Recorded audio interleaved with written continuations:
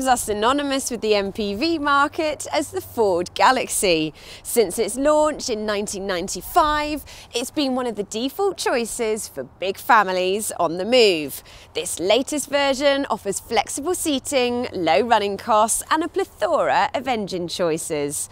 But how does it compare with its competitors, such as the Grand C4 Picasso, Volkswagen Touran, and Seat Alhambra? Watch on to find out. One of the Galaxy's biggest plus points is that it doesn't feel like a big car to drive. In fact, it's one of the most agile seven-seaters around, with good body control and sharp steering.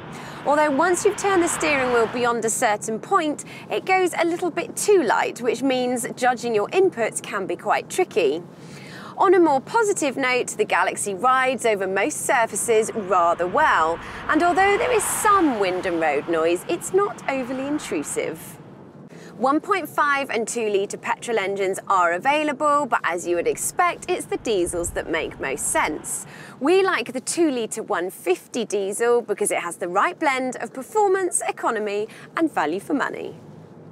The standard 6-speed manual gearbox has a slick action, while there's a smooth shifting automatic as an option. If you're coming to the Galaxy from an SUV, you'll like the raised driving position, and excellent visibility means it's relatively easy to park. Although the dashboard is not very interesting, it is logically laid out. What lets it down is the infotainment system, because although the home screen is simple enough, it's the sub-menus and fiddly icons that make it quite laborious to use.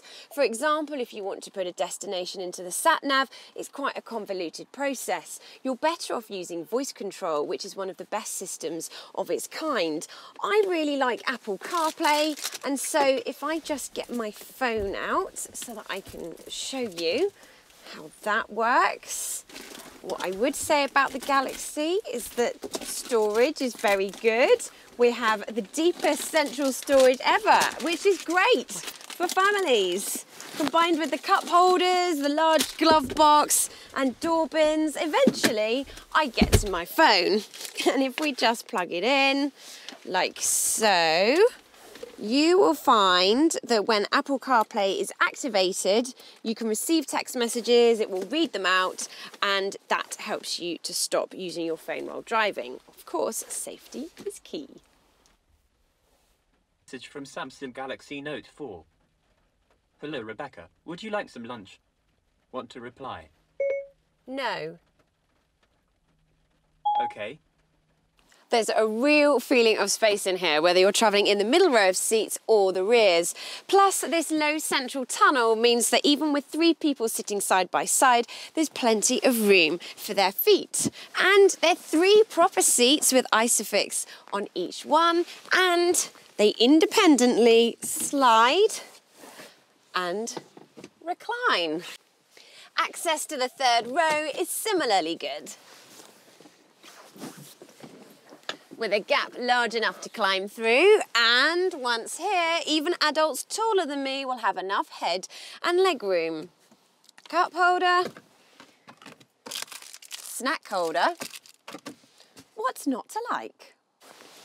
And even with all 7 seats in place, there's still room for some luggage.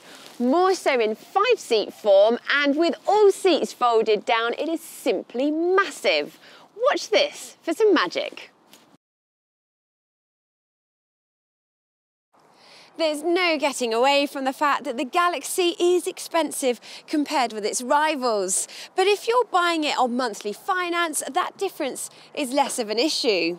The Galaxy's fuel consumption is good, and low emissions mean its running costs are affordable.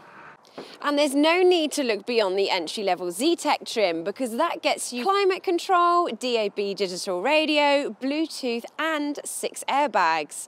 The only option we'd recommend you add is automatic emergency braking. The Galaxy is a supremely capable family MPV then, which we'd recommend over direct rivals.